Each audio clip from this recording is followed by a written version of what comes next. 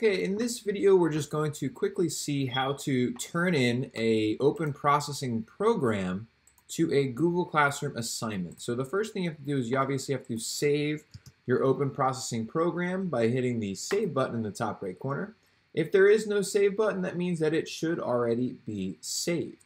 Now, it's also important that your open processing program is set to be a public document, which it should be by default.